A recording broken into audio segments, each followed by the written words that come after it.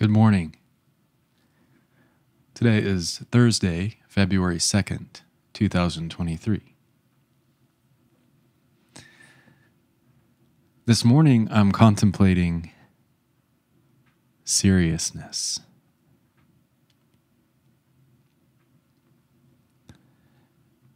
You may perceive that sometimes in my vlogs or presentations on this channel, you may perceive me as serious. I'm being serious.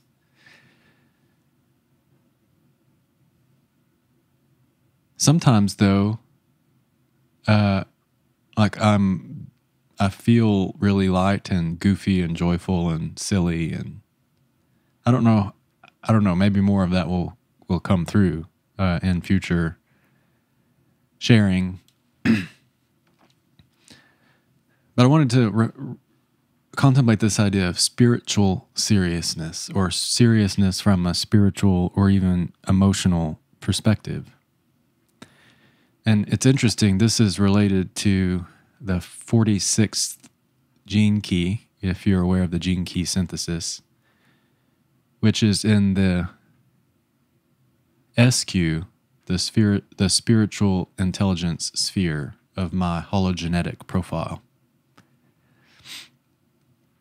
And the 46th gene key moves from the shadow frequency of seriousness to the gift of delight, to the highest expression of ecstasy.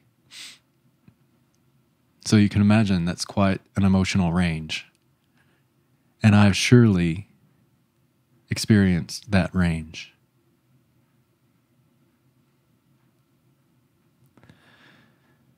My sense is that seriousness is available to us in so many ways. Think about all the fear and the suffering and the challenge and the heartache and the confusion and the jealousy and the blame and the shame and, all of that sort of heavy, dense stuff. It's all available here to us as spiritual beings having a human experience. And I have experienced it, and I'll even use the word chosen it, aligned to it, and learned about myself or remembered myself through it. And I'm sure I will continue to do that.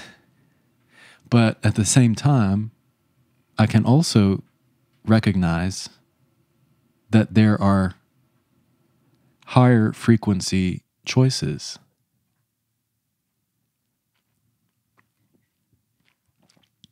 Like, there's nothing in my consciousness that's requiring me to tune in to something heavy or dense, or tune into something with a heavy or dense perspective.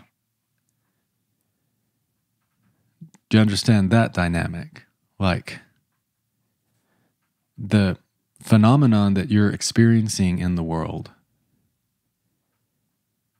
you actually have the power, the ability within your own consciousness, within your own perspective, to give it all sorts of different meanings. It doesn't have to always be perceived as serious or dense or heavy. And that's sort of what I'm referring to with this concept of choices of consciousness. So it's on a couple of different levels, in a couple of different ways. You can choose your perspective about what you're a witness to and how you inform it with your consciousness. But then you can also, within your own consciousness, ascend to higher dimensions of consciousness that relate to dimensional realities. And if you've been in your spiritual journey for any period of time, I'm sure you've been exposed to these concepts and these words. There's this idea that the human species and the planet, we're entering into or we have now made manifest perhaps this fifth dimensional awareness. And so we're in this transition right now to that higher octave, that higher expression, where, and here's the point, some of that dense, heavy, serious stuff may not manifest. I've referenced Paul Selig's teachings in past vlogs, and I would like to do so again.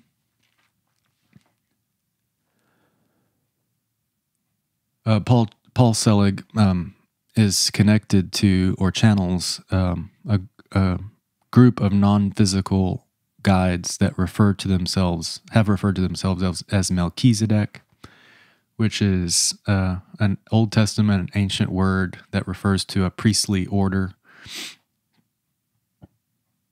And the teachings have been very helpful for me to understand the dynamics of energy and frequency and manifestation and realization and, all these words and help me really ground them and give them meaning in my experience. And one of the things, if you look at or expose yourself to some of his teachings that is often communicated, is this idea of the manifestation of fear and how it has informed our experience here as it has, and how the action of fear is to claim more fear. Now, I believe we can all agree that fear is serious. When you're feeling fearful, that's like a serious thing, Or when you're invited to be afraid, that's a serious situation, right? Dense, heavy, 3D, like really, you get the picture. But through my spiritual journey, and as I said, definitely through his teachings, I'm beginning to achieve awareness at higher dimensions of my consciousness. And at higher dimensions of consciousness, different realities are manifest. So what if that idea is true as I just expressed it to you, what if there are dimensions of your awareness, dimensions of your consciousness where some of the dense, heavy, serious stuff simply isn't available? It doesn't manifest there because it cannot. It's too dense. It's too low in frequency, in vibration. This is all very physical, Like think about the physics of the frequency of fear. It's very low frequency, low vibration, low amplitude, kind of, I guess it could be high amplitude. Let's not get into the weeds here. If you are in alignment to the higher dimensions of your consciousness, some of the seriousness and the lower frequency stuff isn't manifest there.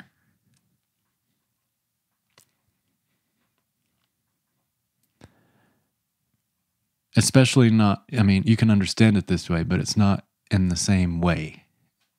Lots of things can be re-understood, re-known, re-articulated in a higher frequency awareness.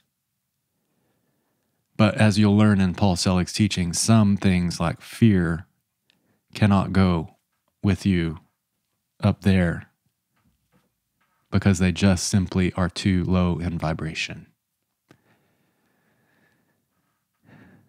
Okay, so I don't know if there's a point to this today. Sometimes I may seem serious, but hopefully sometimes, not always. Hopefully I'm not always feeling serious because I really am not.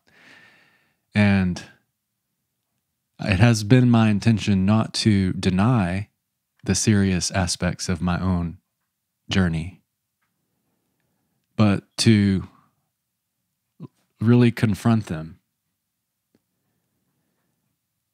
to kind of re-know them from a different perspective.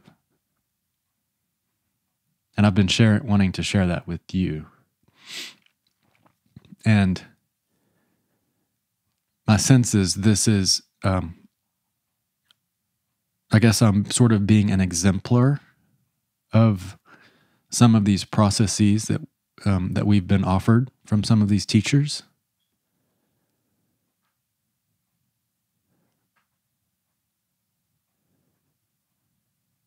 I don't deny the struggle and the challenge and the seriousness and the density and the heartache and the pain. But as I train my frequency into a higher octave of expression, I confront the memories of those serious, lower frequency, lower vibrational things, and I re-articulate them and re-know them,